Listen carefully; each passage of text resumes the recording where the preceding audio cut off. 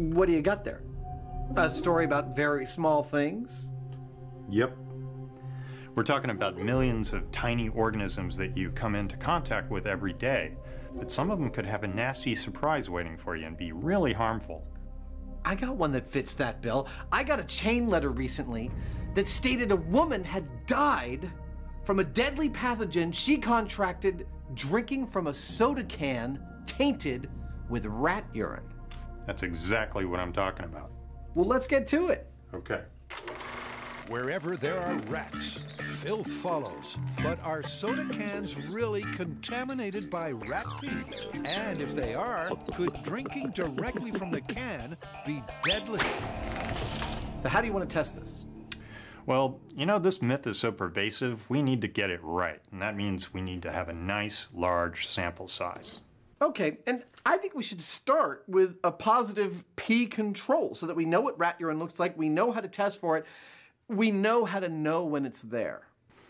And we need to just get a whole passel of rats, a bunch of cans, and let nature take its course, huh? Is passel the collective noun for rats? I don't know. Well, actually, it's a horde, swarm, rabble, or pack of rats. But before they get started... But I don't understand. How is it possible that rat pee could kill you?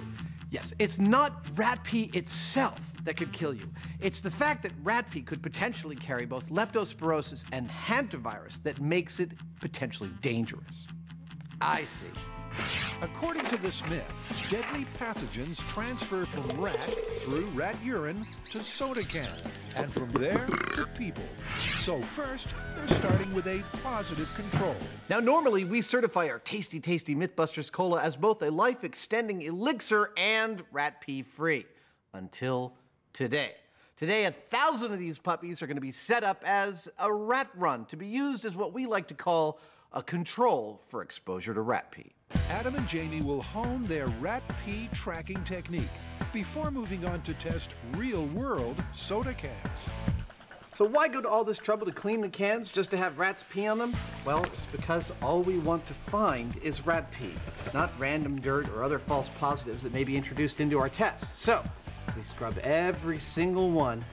And I gotta say, looking at 1,000 cans, there's a lot of dirt to be cleaned up. Now that the cans are pristine, let the rodent incontinence begin. This little guy right here is Rattus norvegicus, otherwise known as the wharf rat or the sewer rat, the brown rat or the common rat. They're the dominant rat species in the northern hemisphere, and they were held responsible for the Black Plague in the Middle Ages, which killed tens of millions of people. However, technically it was the fleas they carried, not the rats themselves, that caused the plague. And now it's their urine taking the blame. But is it deadly? The rats aren't shy in helping the guys find out. Oh, I see some rat urine on a can. Nice!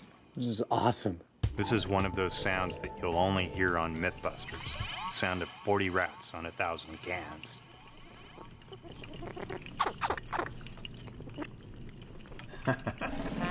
And after 90 minutes of the pitter-patter of ratty feet... The rat party is wrapped. Let's put them back in their cages. There's certainly rat pee on those cans. And the first tracking technique? Blacklight. Did you know that rat pee fluoresces under blacklight? Well, that's the next thing we're going to do. We're going to get some blacklights and go take a look for them. I feel like I'm one of those police procedural dramas. And with plenty of glowing puddles... It's got to be urine.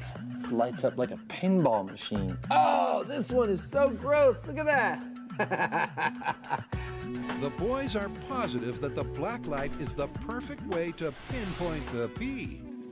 Well, that's gross. I guess it's time to collect our real-world random samples now. Well, we better get started. We've got 1,000 cans to collect from all over the city. 1,000. Okay, let's do it.